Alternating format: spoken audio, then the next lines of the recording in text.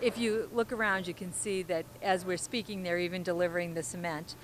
The bricks are in that are going to go in the walkway. They have done the hardscaping. They've leveled the courtyard.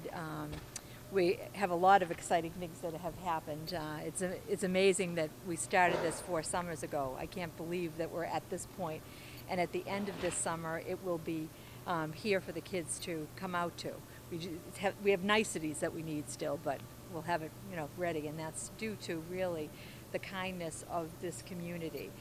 We've had individual support, people who have given really unbelievably generous donations, individuals as well as corporate people, businesses that have given in-kind donations, so many things that have made this possible and a real reality. It's really amazing that 4 summers ago we were talking about this, and I thought it would be done, and now it's coming true. So it's very, very exciting for all of us.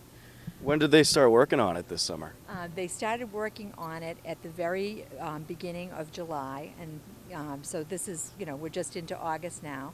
So they've done a ton of things here. By the end of the summer, the hardscape with the bricks that people have ordered will be down and in. The performance area and the pergola will be installed, and the space will be ready for use by the students, the teachers, and the entire community. So it's going to be a beautiful space for all of us to use, which I can't wait for. So, I'm over the moon about it because it's going to be fantastic. I just can't wait till the day we come out here. And it'll be just such a relief when we come out that day and cut that ribbon and say, I have a big celebration with the whole community and everybody who has been unbelievable in 4 years, giving of their time and their energy and their talent and their spirit, everything.